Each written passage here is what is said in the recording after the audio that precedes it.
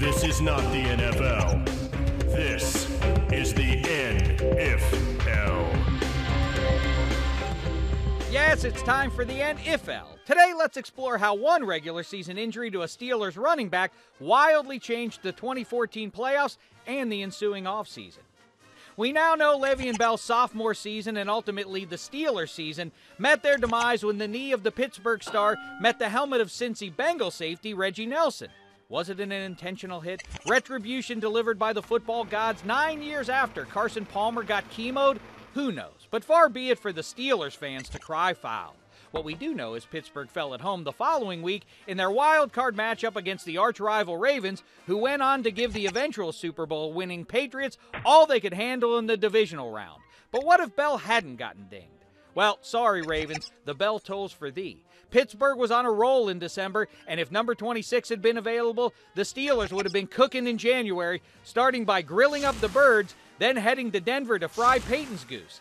Hey, if the indie band and its frontman Andrew Luck could do it, Big Ben's supergroup would have too. Speaking of the Colts, the Steelers' win against Baltimore means Luck and company play their divisional round game in Foxborough, where they still get dumped by Brady and the Pats, who are themselves knocked out the following week when the Steelers, led by Le'Veon Bell's 3 touchdowns, leave Foxborough in the dust and drive off to the desert for Super Bowl 49. None of what we've changed on the AFC side affects the defending champion Seahawks, who still win, or more accurately benefit from the Packers giving away, the NFC title game to advance to Glendale. There they get a Super Bowl rematch with the Steelers 9 years after a Detroit native named Bettis and 52 others defeated Seattle in Super Bowl 40. This time around, the Seahawks grab the Lombardi when Ricardo Lockett grabs a last-minute goal line touchdown pass.